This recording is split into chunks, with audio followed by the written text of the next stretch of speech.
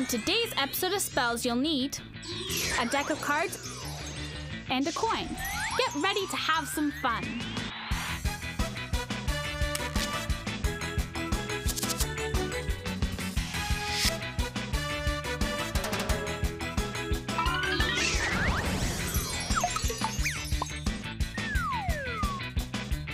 Hey everyone. Hello. Welcome to Spellz. Yes, that's Spellz with a Z. I guess our writers never learned to spell. Luckily for us, this Spellz has nothing to do with spelling and everything to do with magic. Which, as everyone knows, is way more fun. I'm Jay Sankey. And I'm Bridget Hall. And on today's show, we're going to teach you how to perform some very cool and easy-to-do magic tricks. All you'll need is a little practice, some props you'll find around the house, and knowing how to say really cool magic words like, abracadabra.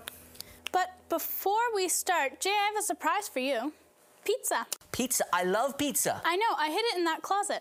There's mushrooms, green pepper, pepperoni, anchovy. Oh, Bridget, careful. That's not a, it's a magician's assistance box. It makes people vanish. Uh-oh. With this thing, she could be anywhere.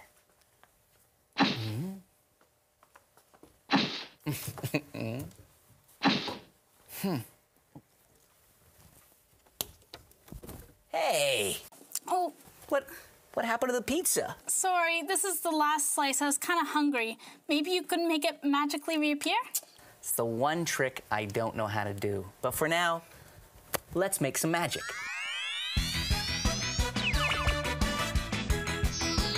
Here's something every magician should be able to do. Bridget, do you have $1 million? I mean, a quarter. Just a quarter would be great. Can I borrow a quarter? Sure. Okay, thank you so much. Here you go. Beautiful. I think what I'll do is, since it's not my money, I may as well make it vanish. That was cool, but can I have my quarter back? Nope. Here is how you do it. You're using a very, very old sleight or tricky move called a French drop. Any reason why it's called the French drop? No. No, not that I know of. French, these wacky names on the moves here. It's called a French drop, and let's say you've borrowed a coin, say a quarter. Does it have to be a quarter, or can it be a penny? Well, if you borrow a quarter rather than a penny, when you run away with the money, you've made 24 more. No. It's better if it's a bigger coin. If it's a bigger coin, because first, it's easier to hold.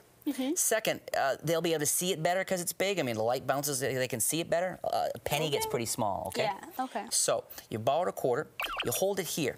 So you can see on the fingers and the thumb. And all I'm going to do is, as I come over to pretend to take the coin, I'm just going to let the coin fall into my hand. Look again. I just move my thumb, okay? The one in my left, this hand. If you move the thumb, it does nothing over here, okay? So this one here, you come over, you just lift it, and you take it away, okay? And it's in your hand. And the left hand can fall to the table.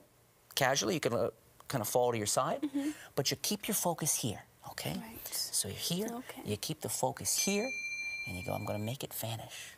Boom.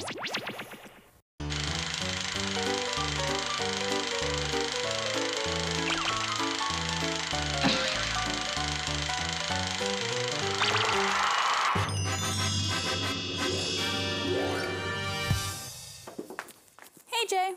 Hey, oh, you. Have you ever been to Alexandria?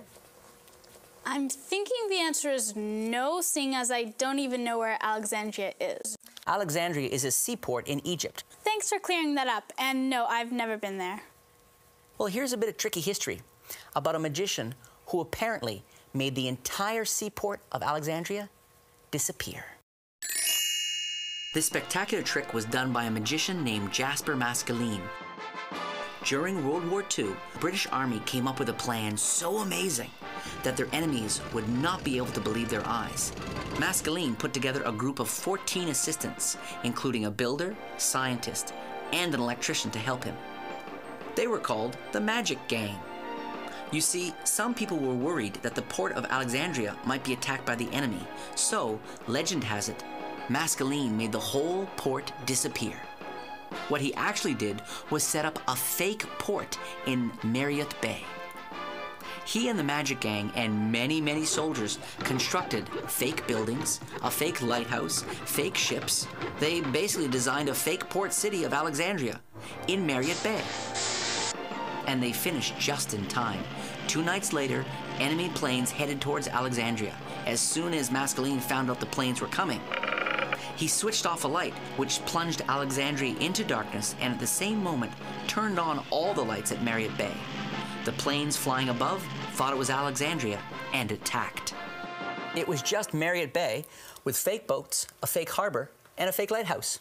That's a pretty amazing trick. Have you ever made anything that big disappear? No, but I did once make a triple-layer chocolate fudge cheesecake vanish.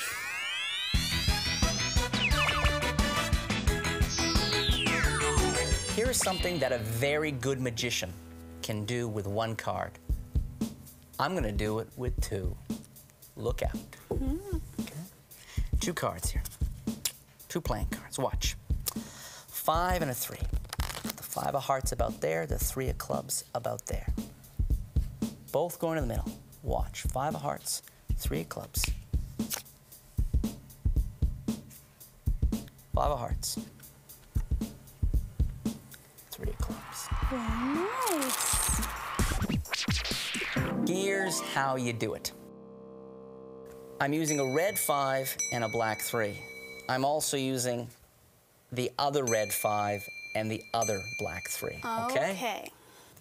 I've got a 5 of hearts and a 3 of clubs on top and bottom. So let's say on top we've got the 3 of clubs, and on the bottom we have the 5 of hearts.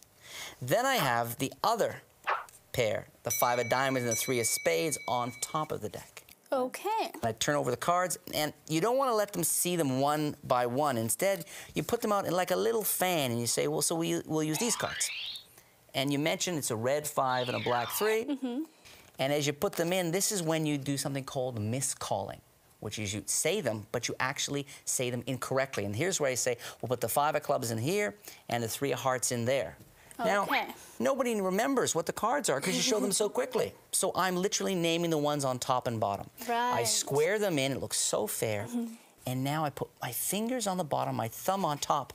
And if you throw the cards and squeeze a little bit of pressure with the thumb and finger, the top and bottom cards will stick to your hands. It looks fancy, but it's very easy.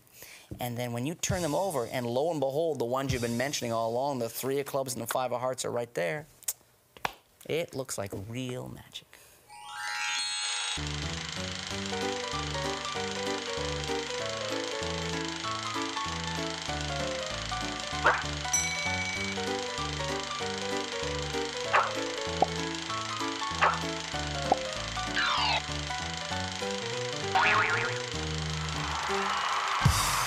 Run right out and buy a tuxedo. I'm kidding. When it comes to magic, you can wear whatever suits your style. That's the great thing about it. Anything you want that you're comfortable in, that you can put a few props in, that's your magic uniform.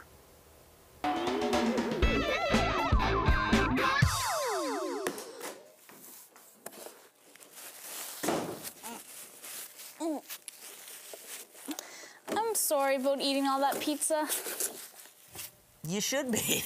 But it was so good. It was probably the best pizza I've ever had. Let's just change the subject, okay? Okay. Hey, you know how in the Harry Potter books, Harry has that invisibility cloak? Yeah, but stuff like that only happens in books and movies. Maybe not. A Japanese inventor by the name of Professor Susumu Tachi of the University of Tokyo has made a coat that you can see through, kind of like Harry Potter's invisibility cloak. Holy Hogwarts! The Japanese scientist hopes one day he'll be able to make people completely see-through. This should help people like surgeons who would like to be able to see through their hands when they are operating. I wonder what an invisibility cloak looks like. Oh. Psst, come here, come here, come here, come here. I'm gonna show you something I've never shown anyone else. Look, look, look, look, look. Inside, look, look, look, look, look. Now, I know it looks empty, right? But it's not. There's a dehydrated deck of cards in there. Dehydrated means it's all dried up, shriveled, teeny tiny weeny. You can't see, it's in, You don't believe me. You don't, look, I'll prove it to you. Look. I need a little bit of moisture, just a bit of moisture here. If I take the moisture and I just put a little drop there, you don't want to overdo it, just a little drop of water inside. Listen, listen. It's growing, it's getting bigger. There, I bet. Yep, just like that, look. The deck of cards is totally the right size. There's got to be some way I can make a pizza appear in this box. Pizza cadabra. I know the magic words you need to say to make a pizza appear. Hi, could I please order a large combo? Great, see you soon. It's done. Thanks, Bridget, and thank you for watching. See you next time on Spellz. Today I'm going to present the disappearing salt trick. As you can see, I have normal salt and a normal cloth. Abracadabra!